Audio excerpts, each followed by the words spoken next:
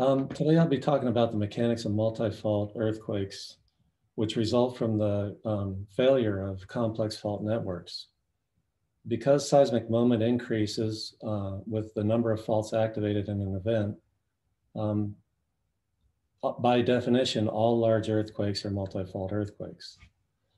So in my mind, there's really no more important problem in facing earthquake scientists today than to understand the mechanics of multi-fault earthquakes. Today, I'll be showing you a really fascinating data set from the El Mayor Cucapá earthquake, which struck northern Baja California in 2010. At first, the data set seemed impossible, and we really had to throw out almost everything we thought we knew about the limits of lithospheric stress and the processes of faulting. Our new mechanical model for multi-fault earthquakes is called the Keystone Fault Hypothesis. And I'll show you that, I'll argue that misoriented keystone faults control the stability of complex fault networks. And that I'll show you that they're very easy to identify based on their orientation and position in the network. This work was published in Nature Geoscience in 2016, and it turns out that our hypothesis has important implications for how earthquakes are generated on severely misoriented faults like the San Andreas and the entire class of low angle normal faults. I'll start off by defining a few of the technical terms. Slip tendency is a parameter that measures the degree of fault misorientation. As you know, faults of different orientations plot at different positions on a Mohr's circle. Those that plot close to the line of critical failure, frictional failure, are optimally oriented and have a high slip tendency. Those that plot far from the failure envelope are misoriented and have a low slip tendency. Oh, one other point, just notice that if differential stress is great enough for optimally oriented faults to be critical, severely misoriented faults like low angle normal faults are still very stable and plot tens of megapascals below the frictional failure line. This is a figure by John Spencer showing the evolution of detachment fault systems, and I've color-coded the fault sections according to their slip tendency.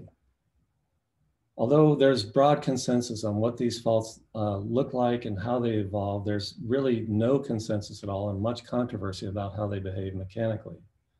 At the heart of the controversy, of course, in my mind, is how to activate faults with a wide range of orientations and slip tendencies in a single evolutionary phase. Okay, complex fault systems arise because of the three-dimensional strain of most plate margin shear zones. Most plate margin shear zones have oblique shearing and combine strike slip with either extension or shortening. This three-dimensional strain gives rise to complex fault networks, and in order to accommodate the three-dimensional strain, it's not sufficient to simply combine the n-member conjugate sets from the 2D scenarios of Anderson. Instead, you need a network of faults with diverse orientations and slip directions. Complex fault systems are characterized by faults that are generally of many different orientations. They're short, discontinuous, and end at intersections with other faults. In order for tectonic blocks to move in the directions dictated by regional strain, they must activate slip on more than one fault. This gives rise to intimate interactions between faults and makes it very unlikely that any individual fault in the network operates independently of the rest. Now, we'll keep these conceptual models in mind as we go to look at the structural relationships of the El Mayor Cucapá earthquake, which occurred in the central portion of the Pacific North American plate margin, where transtensional shearing in the Gulf of California changes to transpressional shearing along with San Andreas. Both of these oblique shear regimes produce strongly three-dimensional strain, and and both are characterized by complex fault networks. The El Mayor Cucapá earthquake produced one of the most complex surface ruptures ever recorded on the Pacific North American plate margin. It started on a north striking normal fault and propagated bilaterally across the Colorado River Delta and through the Sierra Kookapaw. Notice the change in polarity of tectonic transport from west directed in the Delta domain to east directed in the Sierra domain. The centroid moment tensor is strongly non-double couple, and neither of these nodal planes correspond to any of the faults activated in the event. Rather, the centroid moment tensor gives a sort of blurry representation of all the faults that ruptured together in the event. Faults are best exposed in the Sierra Kookapaw, and that's where we focus most of our structural studies. This is a map of the Sierra Kookapaw, which is composed of Mesozoic crystalline basement and shows the complex fault network in all of its glory. The network is composed of faults that are short, discontinuous, and end at intersections with other faults, which are here highlighted on the map. In order to make it through the complex network, the earthquake had to activate sections of almost every single individual fault. The geometric diversity of the earthquake is extreme, and the dips of the faults varies from subvertical to moderately dipping to very gently dipping as low as 20 degrees. The strikes of the faults range in azimuth by 120 degrees. This great geometric diversity gives rise to great kinematic diversity. And in this photo, Tom Rockwell is standing in front of a scarp with almost 4 meters of vertical offset. The kinematics of the fault scarps range from pure strike slip to pure normal sense dip slip, but most of the scarps are oblique slip, and they combine components of lateral offset and normal sense dip slip. These components, the ratios of these components vary systematically with fault orientation, and they range continuously between the end members seen in the previous slides. All of this is spectacularly displayed by offset geomorphic markers. We used stress inversion. We used the fault slip data to invert for stress. And the data are divided into 2 main data sets. The coseismic surface rupture is shown by the blue arrows, and aftershock moment tensors compiled by Yang and Hodgson are shown by the beach ball symbols. Stress inversion gives you the orientation and relative magnitude of the principal stresses. Relative magnitude is defined by a parameter called phi, which ranges from 0 to 1. And you can see that our data are strongly skewed toward the extremes of 1, which suggests that sigma 2 and sigma 1 are close in magnitude. These stereo plots show the best stress models for both data sets, which again are divided into surface rupture and aftershocks. These are tangent line diagrams where the direction of azimuth of fault slip is plotted on top of the pole to the fault plane. You don't have to be intimately familiar with this plotting convention to appreciate that the observed direction of fault slip, noted by the black arrows, is very close to the orientation of the predicted or hypothetical fault slip. This tells you that the results of the stress inversion are very robust. The stress axes in both data sets are remarkably coaxial, but we have a stress permutation whereby sigma 1 and sigma 2 swap positions. We use the stress permutation and geologic context of the surface rupture to calculate absolute stress at seismogenic depths. For the sake of time, I'm going to skip the details, but just show you a representative solution of absolute stress. This is a Moore diagram showing the coexisting permuted stress states that we document along the length of the rupture. The plotted symbols systems activated in the event. For the remainder of the talk, I'm just going to focus on characteristics of this data set that are true regardless of the assumptions used to calculate absolute stress. And one of those characteristics is the great geometric diversity of the slip systems activated. which requires them to experience great differences in the magnitude of the applied loads. The centroid moment tensor is plotted as this in the middle of the cloud of the geologically determined co-seismic surface slip systems. You can see that the geologic data provide a much better view of the real kinematic and geometric diversity of the slip systems. And explaining this great diversity gets to the heart of the mechanics of multifault ruptures. So let's start testing hypotheses. It's possible to make faults of different orientations all slip together in the same event if friction is systematically lower or pore pressure is systematically higher in faults that are progressively more misoriented. These hypotheses have been used extensively by us in the rock mechanics community. But there's one problem with both of them, and that is that there's no reason, no logical reason why properties that control the strength of a fault should vary systematically with fault orientation. Therefore, there's good reason to be skeptical. And I would say that our data required us to reject both of them. John, you're at 10 minutes now. Okay, thank you. Notice that the faults of the symbols of the same color come from the same fault. And so it's very unlikely that we could vary physical conditions or properties along different sections of the same fault, which all have the same, cut the same protolith and have similar magnitudes of finite slip. Any absolute stress model needs to explain how the earthquake ruptured. And in this case, the normal fault that started the event is plotted as this white box.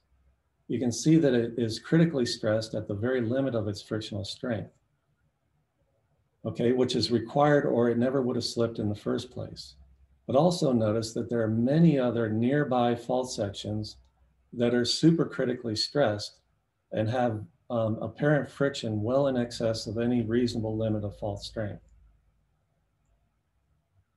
So it gives rise to the main problem with explaining multifault ruptures, which is it requires mechanisms for both maintaining fault stability at high slip tendency and for destabilizing faults with low slip tendency. We have an idea for how to do this, but I first need to show you some more characteristics of the fault that initiated the earthquake. Waveform modeling of the first 15 seconds of the earthquake shows that it initiated on a gently dipping normal fault that occurs in the subsurface in this region here. Due to the gentle to moderate dips, this fault must project underneath the Sierra Kukapa, and its 6.3 magnitude suggests that it extends 35 kilometers, which puts it almost at the northern end of the Sierra. So all the faults that we observe at the surface that ruptured in the event are underpinned by a moderately dipping normal fault. So this is a schematic cross-section showing the cross-cutting relationships, and the paths, and the arrows show the paths that rupture took after starting on the moderately dipping normal fault. Notice the interlocking geometry of the fault network whereby optimally oriented faults are pinned against misoriented faults. This figure shows the first stage of the interseismic stress buildup, which occurs decades, centuries, and possibly in some cases even millennia before the main event. The first stage starts when the most optimally oriented fault reaches criticality and begins to slip. However, we hypothesize that it can't produce a large earthquake because it is pinned against a misoriented fault that is well below critical. Regional stress continues to build up, and the optimally oriented fault bleeds off excess shear stress that it can't support in micro slip events and creep. Any fault that controls and regulates slip on a more optimally oriented fault is called a keystone fault. Okay, other less optimally oriented faults reach criticality and they undergo the same process as regional stress increases. Finally, the keystone fault that is stabilizing the entire network reaches critical stress. And when it fails, there's nothing holding it back, and it fails together with other faults in the network. Why? Because they had been maintained at critical stress throughout the late stages of the interseismic cycle. So this, my friends, is the Keystone Fault Hypothesis. The Keystone Fault Hypothesis changes everything we thought we knew about the limits of lithospheric stress. And you can find, and for decades, we've been using the Brace and Kolstad idea that optimally oriented faults are ubiquitous and they control the strength of the lithosphere. We teach our students that the differential stress is like a balloon. Mohr circles are like a balloon. When they touch the razor sharp failure envelope, they pop, create an earthquake, and go back to a more relaxed state. But this idea really only applies to the most optimally oriented faults. And it's analogous to saying that the weakest links in the chain control the strength of the chain. The problem here is that the seismogenic zone isn't a chain. It's a continuous medium. And in order to break a continuous medium, you have to break the strongest part, not the weakest. So in the context of complex fault systems, if only one fault orientation is critical, the rest of the network is entirely stable. And the Keystone Fault Hypothesis predicts the differential stress will rise into the danger zone until a keystone fault becomes critical. This has never been widely accepted because everyone knows that there are other faults in the system that can't support so much shear stress. So we provide a mechanism whereby they bleed it off and maintain themselves within the failure envelope throughout the late stages of the interseismic cycle. When the keystone fault fails, all the rest of them fail in a very large earthquake. So low angle normal fault systems are beautiful examples. Low angle normal faults themselves are keystone faults. And we propose that they regulate slip on other more optimally oriented faults in their hanging wall, and they should fail together in a single earthquake. This explains why they're so rare to see in centroid moment tensors of global seismicity.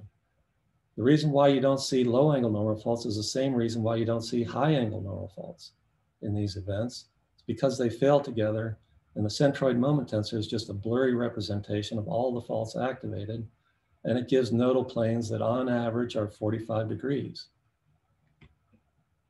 Baja California has some of the best examples of seismically active low angle normal faults. These are earthquake ruptures and the Cañada de Vida detachment. To my knowledge, we're the first ones to do paleoseismology on them. And I can summarize our results of the paleoseismology with one word, and that is boring. They're extremely well behaved with regular recurrence intervals that are exactly what you would predict for faults that have this slip rate. So with that, I'll just say thank you and open it up for questions. Thanks a lot for this early morning talk. We have one or maybe two questions, time for questions, but you have to be quick in posing them, otherwise time will run out. And while you type one, I would have one, unless other people have one. How common do you think these multifault earthquakes actually are? Do you think every earthquake is like this, or is it only some of them? All large magnitude earthquakes are by definition multifault earthquakes. I mean, just think of the large events in the past 10 years or more or earlier. The Kaikoura earthquake activated more than 20 different faults. Ridgecrest activated many faults. And we've gone through and are starting to look at the seismic catalogs, and the Loma Prieta is a very interesting case. The San Andreas is a beautiful example of a misoriented keystone fault, and it was the first one to rupture in that event, and it took with it a lot of optimally oriented thrust faults on its side. So yeah, every single any earthquake above magnitude 6 is a multifault earthquake. Very common. Intriguing. I have to cut it off here, but if anybody has a question, you're welcome to put them in the chat, and maybe John can answer them right away, but we have to move on to the next speaker, otherwise we're running out of time.